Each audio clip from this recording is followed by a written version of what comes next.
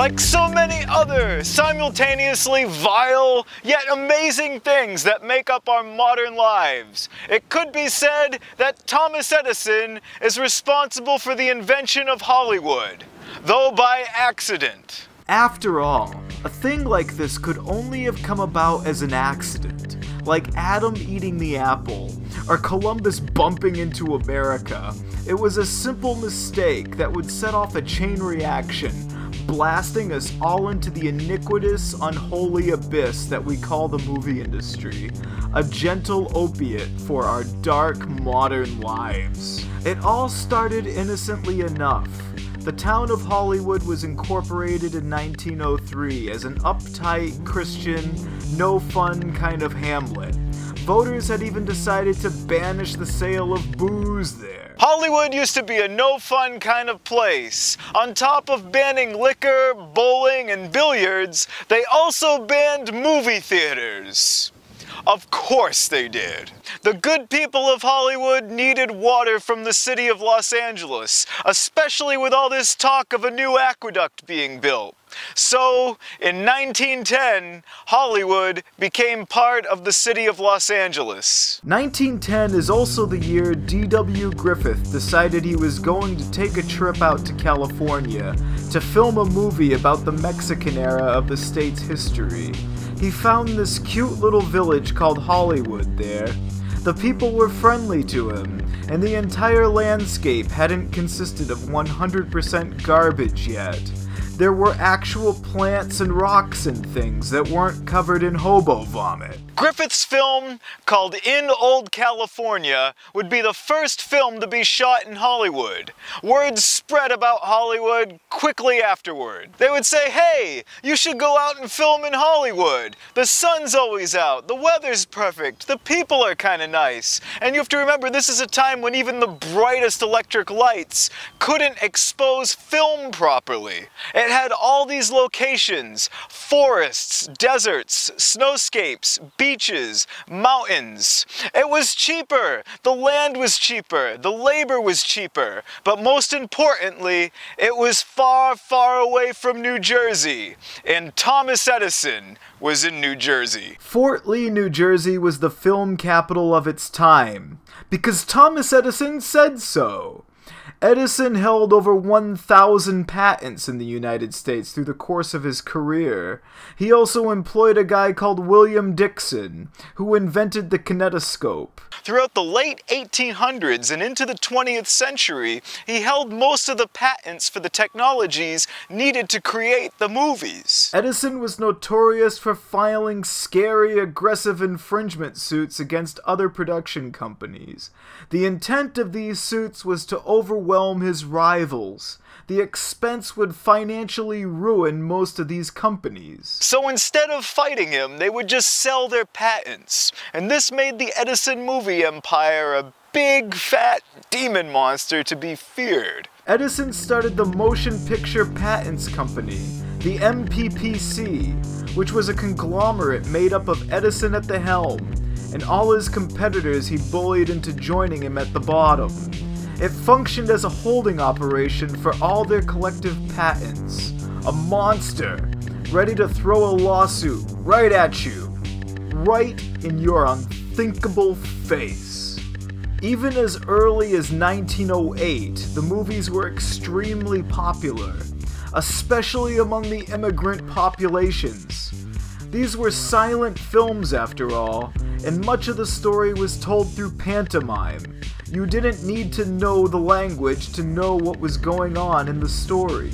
It was in an urban population, especially in places like Chicago, where you start to see first and second generation Catholic and Jewish entrepreneurs running little theaters. Viewers wanted a steady run of new films, and in order to get a new film, you had to buy it from a producer. And that can take a while. They have to make brand new movies after all. And that's when distributors come into play.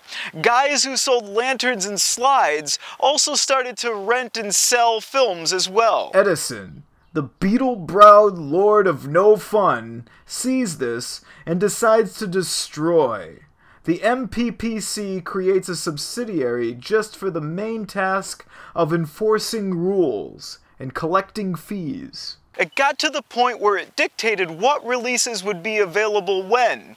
More popular films weren't allowed longer runs. The whole thing was just one big dead end for everyone but the MPPC. The MPPC saw moving pictures as nothing but a novelty, with no room to grow as an art form. They wanted to squeeze everything they could from it, just exploit it as a kind of carnival attraction. Still, there were people out there who looked at the movies and saw a burgeoning industry with potential for real growth. People with a real love for it, who went against the Wicked Wizard of Menlo Park, as he was called. Or at least that's what I call him.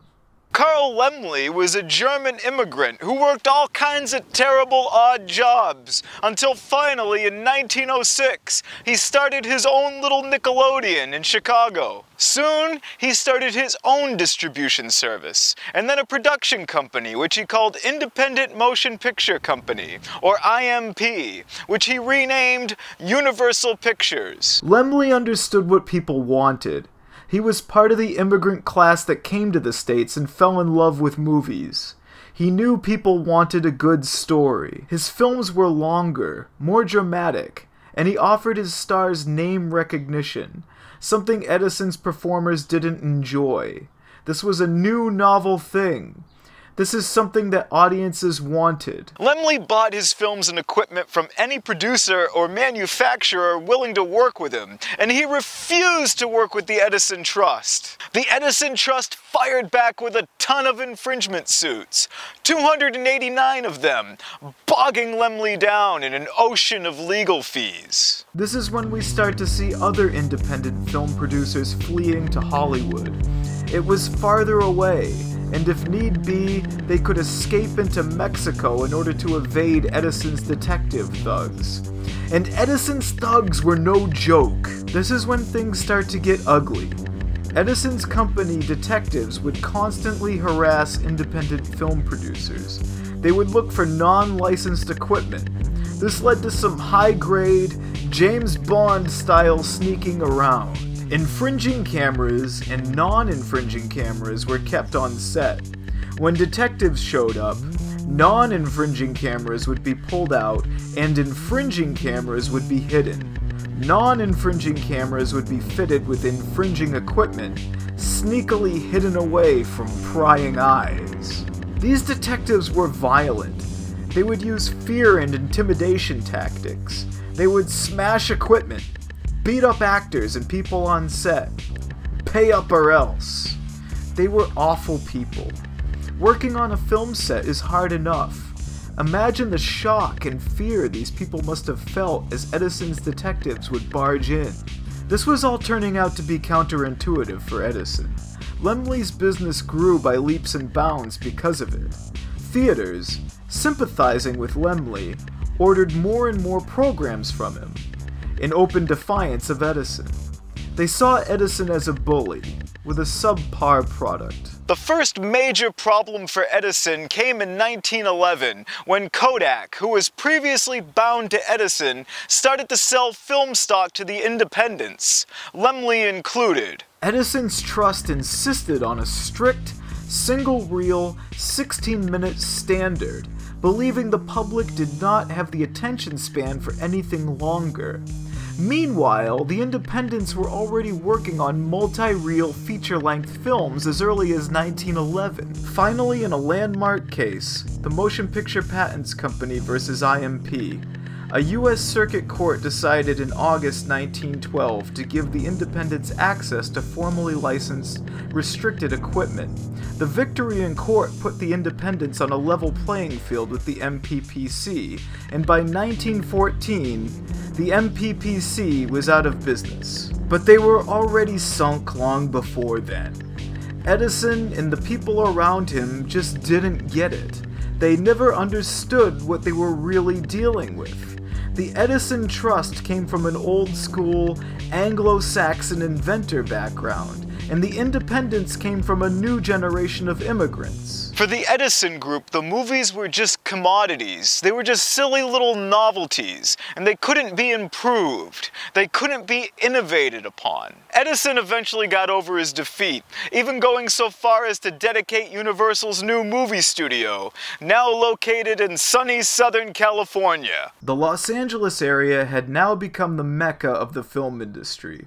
The film industry had effectively switched its original home base of Fort Lee, New Jersey, to Hollywood, where, however shaky, it has remained ever since. A new Hollywood studio system would be put in place, with the key players being the once independent rogue studios of Paramount, 20th Century Fox, and of course, Universal Studios. They in turn became gigantic, tyrannical beasts of their own, their bellies hungry for more and more. They became great machines, great creators, and destroyers of dreams. And that's a whole other story. A story of more of the wretched, wretched things that happen here on our terrifying world.